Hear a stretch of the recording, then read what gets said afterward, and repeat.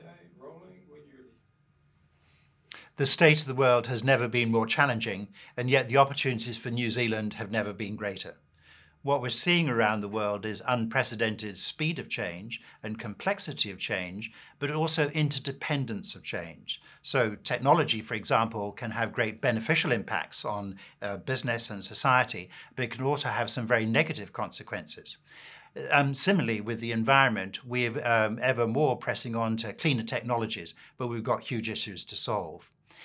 Yet, out of this comes great opportunities for New Zealand because we are a small, fast-moving country. And over the last 10 years or so, we've gained enormously in confidence and capability. Our companies are much better at commercializing technology, at engaging with markets and getting themselves out there in the world. And we're getting better in New Zealand at working out what issues we need to work on and get constructive about that. One of the great benefits of being a small country like ours is that our politics and democracy works very much better than in much larger countries.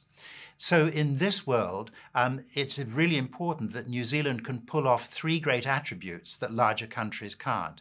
We can have, as we do, a common sense about the world and what we want to achieve in it, a common purpose about what we're doing, how we're going to do that, and then we generate common wealth in all senses of the word, economically, socially, culturally, and environmentally, to the benefit of all.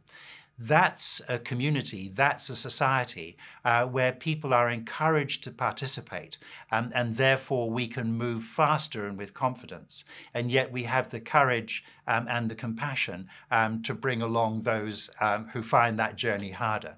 This is the New Zealand I'm very proud and happy to live in, and this is the New Zealand I write about as a journalist and speak about.